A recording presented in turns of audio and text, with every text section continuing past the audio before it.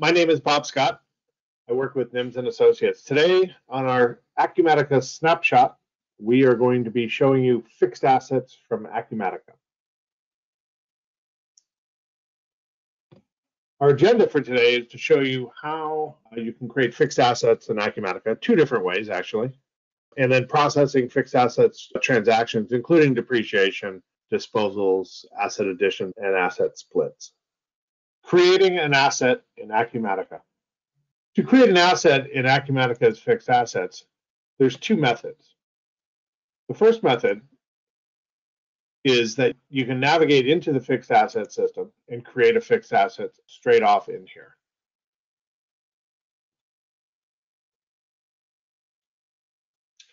We've got auto numbering turned on, so Acumatica is going to auto number our assets. This asset can belong to a parent asset or a group of assets if you'd like. But by assigning the asset class, these are asset classes are defined by you, by the users, and default lots of information within the asset to make it easier to add. The asset class has defaulted the property, asset type, and other information.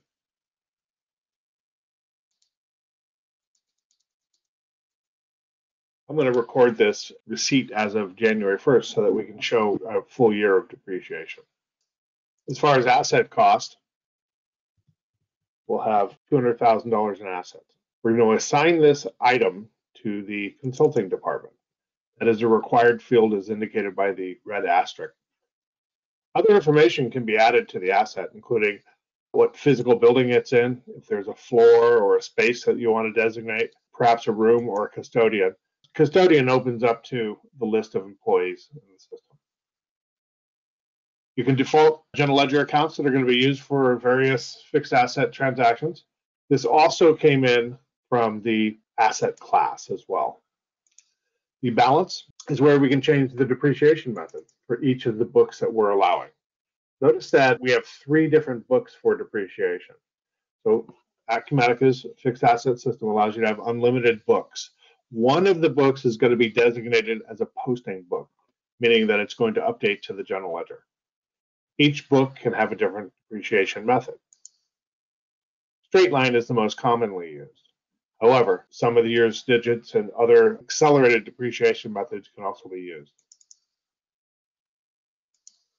If this asset is a parent asset, the children's assets are going to show up here. This is a good feature for grouping assets.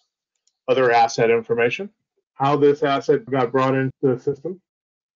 If it was brought in on a PO, the PO number from Acumatica would automatically appear. If it was brought in on an AP bill, the bill number would automatically bill.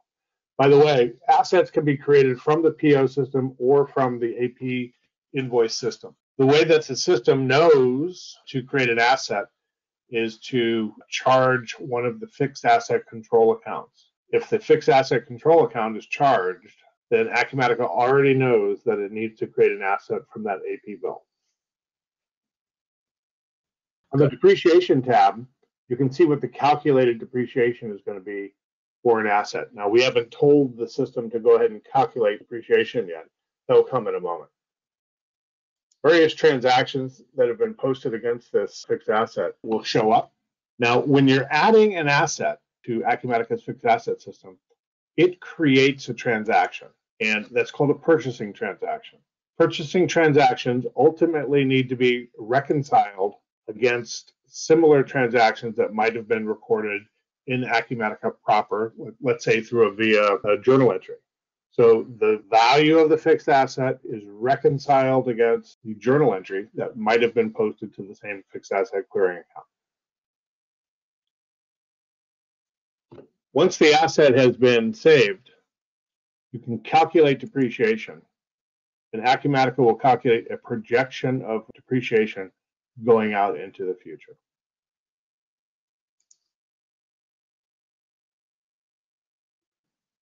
The second way to create a fixed asset is either through the AP bill system or through the purchase order system.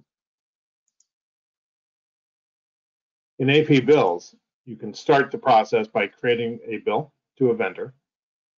in charging an existing fixed asset or fixed asset clearing account.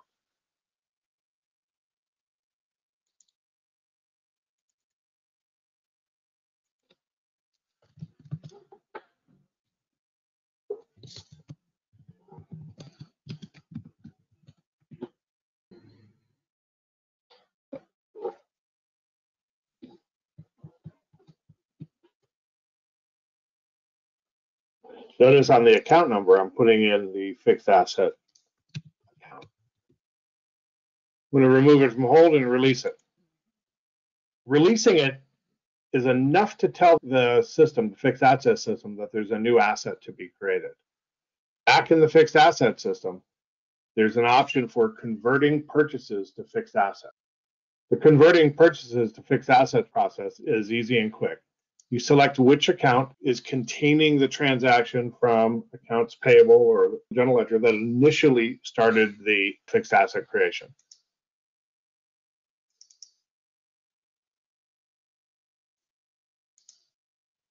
I select the transaction that I'd like to clear against this fixed asset. Since I have the system auto numbering, I don't need to assign it an asset number, but I do need to select an asset class. The department is a mandatory field. Once that's entered, click on Process. I can update my fixed asset transactions, and the asset is created in the system.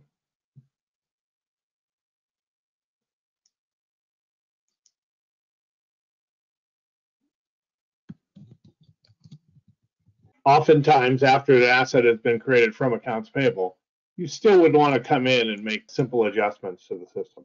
But you can see that the acquisition cost, GL accounts, all of that was set from the accounts payable system with the aid of the fixed assets system as well. We calculate depreciation on this asset. We can see what the monthly depreciation schedule is going to look like. Fixed asset status and life cycle. Fixed assets contain a status, and the status determines whether an asset can accept transactions or not. But the statuses are hold, active, could be fully depreciated. We could have disposed of it. We could have suspended it, which means no more depreciation. Or we could reverse it, meaning that the asset was originally recorded, but now we're sort of unrecording it. Additionally, transactions can be recorded against a fixed asset. You can split transactions. So if a transaction has more than one unit, you can split it off and create a new asset from the split value of the original asset. You can transfer assets between locations. You can reverse disposal, and you can dispose of an asset. Fixed assets in Acumatica and all systems have a life cycle. The life cycle highlighted in Acumatica is that the asset is either purchased through AP or purchase order. That purchase from AP or purchase order is converted into a fixed asset. Over the life of the asset, additions or deductions can be made to the value of the asset. Acumatica makes it easy to add value or reduce value on an asset.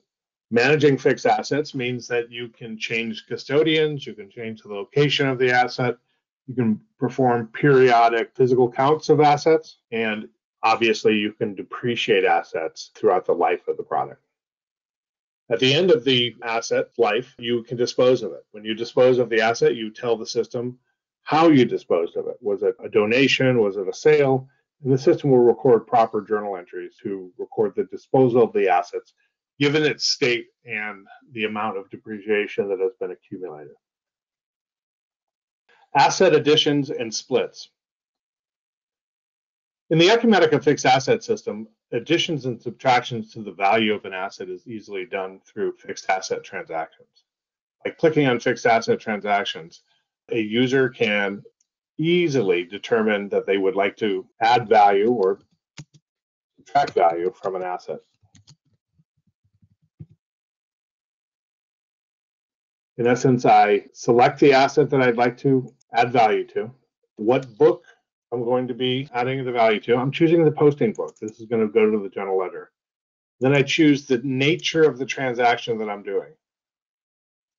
Purchasing means when I add it as a positive number that I'm adding value to the system. I were to take away value from the system, I would use a negative number. And that's it. That has created the fixed asset addition. Splits are when you take an asset and you divide it into new assets. So assets, when they're added, can have quantities associated with them. Let's think of bar stools. You buy 4 bar stools. You want to split those into 4 separate assets. You would use the split asset function. In this case, I grab an asset. The asset was originally entered with a quantity 1, but it allows me to split it. This is a $28,000. I want to take and split off $12,000.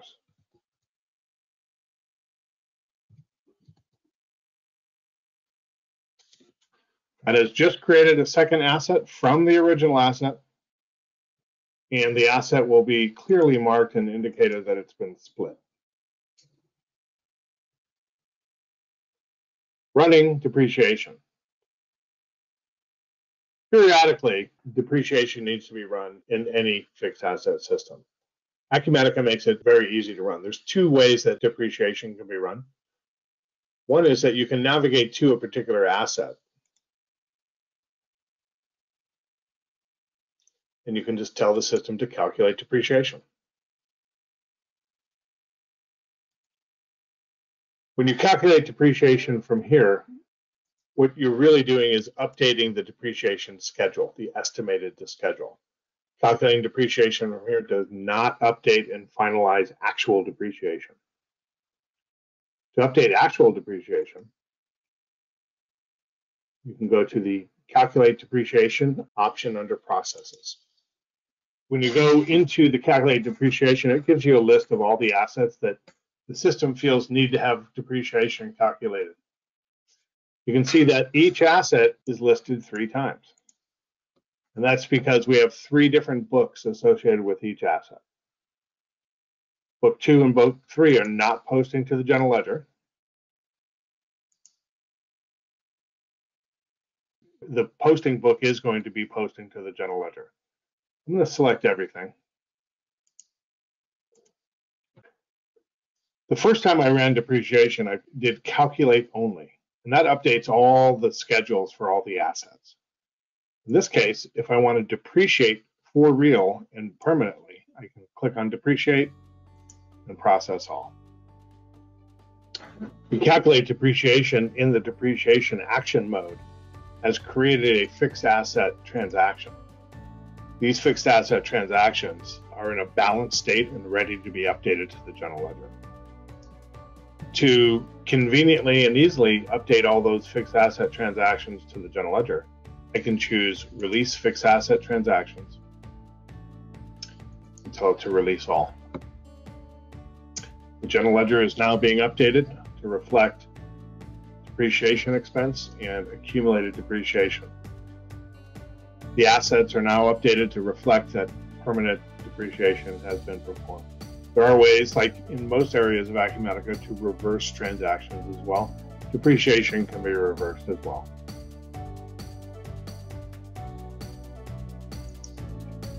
Disposing of fixed assets. Disposing an asset in Acumatica is quick and easy. Select the Dispose Assets menu option in Processes. Choose the disposal method. Say what the proceeds of the disposal is going to be. Then choose the asset that is going to be disposed of. Preparing the disposal transaction will load a small report that shows you the effects of the disposal. This is the actual financial impact of the disposal transaction. Once that transaction is ready, release it, and the general ledger is updated, and the status of the asset has been changed to disposed. Thank you for attending our fixed asset snapshot. If you like what you've seen, like, share, and subscribe. If you have any further questions about Acumatica or Acumatica fixed assets, contact us at erp@nimsassociates.com. Thank you.